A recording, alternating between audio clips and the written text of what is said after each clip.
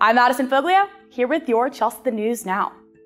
The Justice Department said Wednesday that law enforcement personnel within the agency will begin wearing body cameras. The department said the usage of the cameras is the first phase of its body-worn camera program, and that the devices will be worn during pre-planned law enforcement operations. Department officials also noted that the program will begin with agents from the Bureau of Alcohol, Tobacco, Firearms, and Explosives. Now, switching gears, a new poll by Rasmussen reports found that 52% of American voters believe that President Biden should resign following his handling of the U.S. withdrawal from Afghanistan, with 60% saying he should be impeached. The poll also showed 40% of Democrats think Biden should be impeached.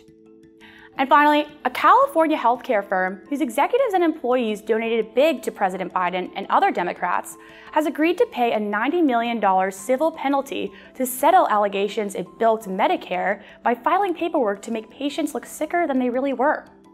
Sutter Health employees donated nearly $1 million to Democrats in 2020, including nearly $250,000 to the president's campaign.